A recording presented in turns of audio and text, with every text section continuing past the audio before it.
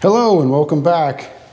Today I wanted to take a look at the Ariens snowblower and I wanted to see if I could fix the chute on it. It's really loose, and so it turns a lot when I'm snowblowing lately.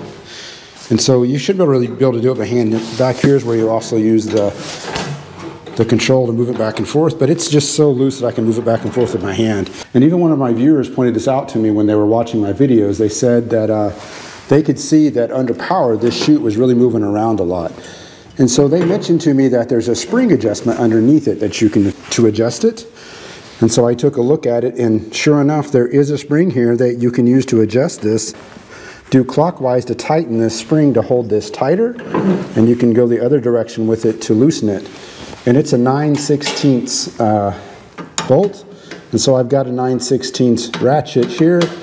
And so if you put it on there the right way, if I tighten this, we should be able to make this not so loose anymore. The whole thing's turning on me as I'm doing this. Let's go over on this side of it and get to it right there.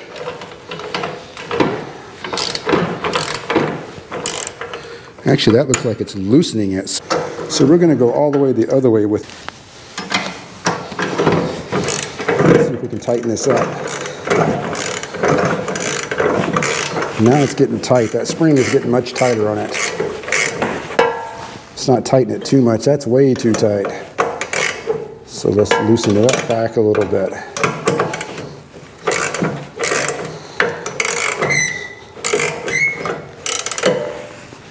Let's see how that is now. Can't really move it with my hand, but let's see if I can move it with the handle down here. That is so much better.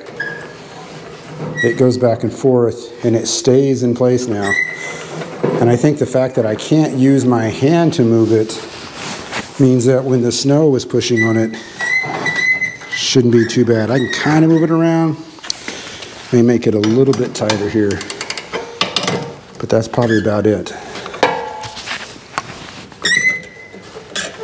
So that is how you tighten the chute up on an Ariens snowblower. Pretty easy to do. It's got a lot more tension on it now. That's going to work a lot better. So I want to thank you guys for watching. Be sure to hit that like button, give me some comments, and subscribe to the channel if you haven't already. And I want to thank that viewer for helping me out with this problem I've got. We'll see you guys next time.